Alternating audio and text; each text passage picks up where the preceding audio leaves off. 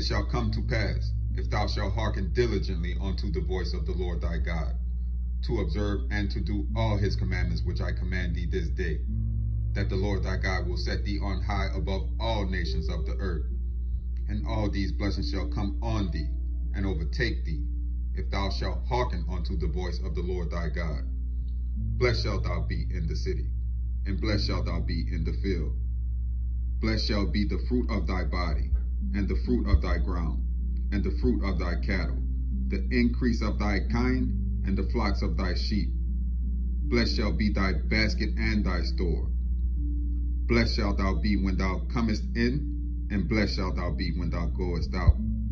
The Lord shall cause thine enemies that rise up against thee to be smitten before thy face. They shall come out against thee one way, and flee before thee 7 ways. The Lord shall command the blessing upon thee in thy storehouses, and in all that thou settest thine hand unto, and he shall bless thee in the land which the Lord thy God giveth thee. The Lord shall establish thee an holy people unto himself, as he had sworn unto thee, if thou shalt keep the commandments of the Lord thy God, and walk in his ways. And all the people of the earth shall see that thou art called by the name of the Lord, and they shall be afraid of thee.